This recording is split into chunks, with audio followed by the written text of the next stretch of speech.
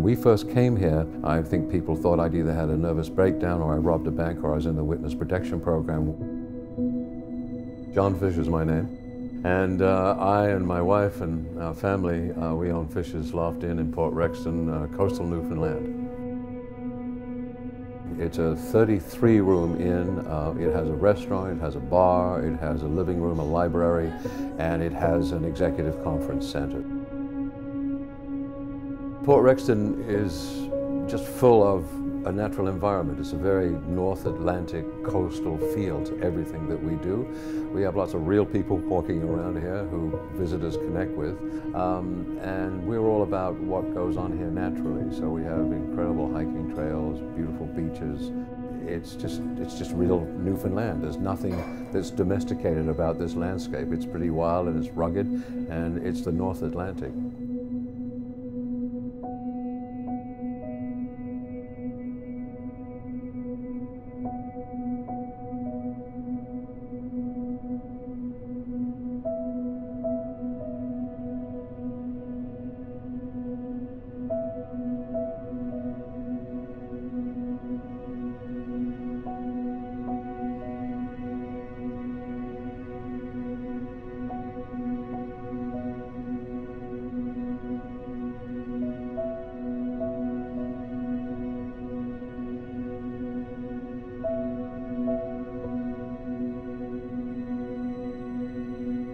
You know, you can't let ideas sit still for very long. We were like, wait a minute, could you live in Newfoundland? What about starting a microbrewery in Newfoundland? There's like hardly any here. We were drawn to look in this area, the Trinity Bight area, because we had gotten married in English Harbour a year prior. We quickly started looking at what opportunities were here, and this building was sitting on the market. We said, everything just rolled quickly. We said, okay, let's come take a look at this building. Came in, and right away we could envision a brewery in here, and a tap room, and a place for us to live in the back. It just all quickly made sense, and so we just ran with it. Instead of having these barriers and resistance that we were having in Nova Scotia, everything just started to flow smoothly here. So it was like, okay, this is where we're supposed to be. This is what we're supposed to be doing here. Yeah. And yeah, away it went.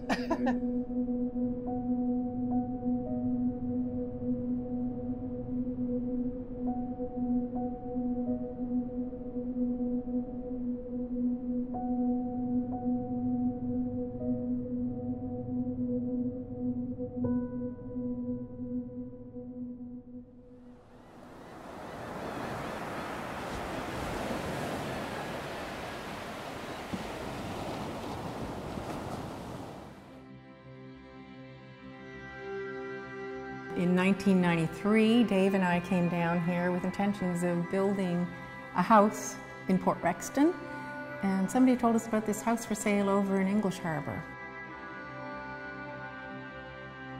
2004 was when we approached the diocese and asked them if they would let us take over this church rather than see it come down.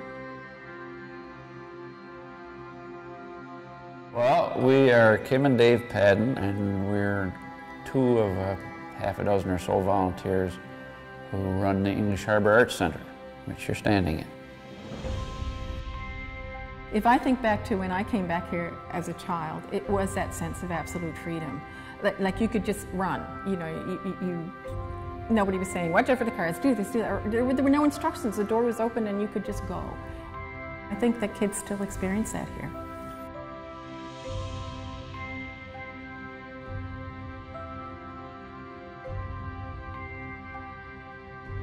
When you're in an urban area and everything is kind of, you don't even notice how busy it is until you step away from it, and you don't notice how beautiful these simple old buildings like this. I think part of the beauty of this building is its simplicity, and in some ways we probably all crave that simplicity, and people find it here. They find it both in the beauty of the land and the beauty of the natural vernacular architecture of the area. And I think that's probably what drew people and made them feel good here. We came here because we liked fresh air and we had some idea of living more quietly. We didn't like the overdeveloped world of Ontario, Canada. And what happened since then has been a slow return to life of an outport. So now we have young people who have been working in the oil fields in Western Canada starting to come back because making $150,000 a year, living in an apartment building far away from all the friends and relatives and people you've grown up with just simply doesn't hold the appeal anymore. I know people who've left the $150,000 world and traded it in for a $30,000 world. That tells you something about quality of life here. You know, as more and more younger people from, say, St. John's or Toronto or whatnot are moving to places like this, and they develop enterprises and so forth, the youngsters from here, they're thinking the same things, I think, and they're saying, well, maybe I don't have to leave here if I don't want to. Especially me not being from Newfoundland, being I come from away. You know, we don't want to like just come in and start a business and interrupt people's flow and how the town operates. So we just kind of wanted to continue what this place was, which was a community center, have a community feel, have those long tables so you can like have different couples sitting down chatting, telling stories, whatever, and just kind of keep that vibe. When you want to do something like this, you are tampering with people's identities and their roots. I mean, maybe they were christened here, maybe they got married here, maybe, you know, their funerals were here. And you come along and you suddenly say, I'm going to change all that. Now I'm going to turn that into a place where bands play. And it has to be done the right way.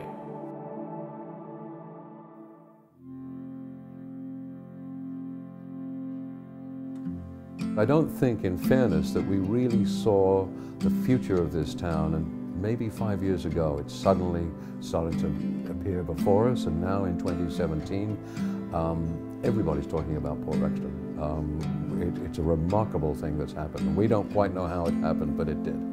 You just never know how things are going to develop. I don't think anybody foresaw any of this. You know, political leaders 20 years ago were saying, well, these places will all be shut down in a few more years. And now, for heaven's sakes, there's a brew pub over here, you know. And He's very excited about the brew pub. Oh, yeah. Just wonderful. When I was on the town council 15 years ago, they said that 15 years from now, so 30 years from then, the last light will go out in Port Rexton. And the whole thing has turned around. We have lots of young babies, the kindergarten is expanding, the average age of the community is going down and down as young people move in. So suddenly there's a wonderful future here, and it's a future free of those excessive costs of living in urban centers, free of the traffic jams and pollution. It's the place to live. I've lived here now, my wife and I and our family, we've lived here now for 28, almost 30 years, and best decision I ever made in my life. You can never predict, but perhaps it's an indication and a good guide for the rest of the rural part of the province and other provinces, what the possibilities are, you know. If you get a group of individuals who are determined to make something, you know, to change things maybe, and make sure these little communities stay vibrant.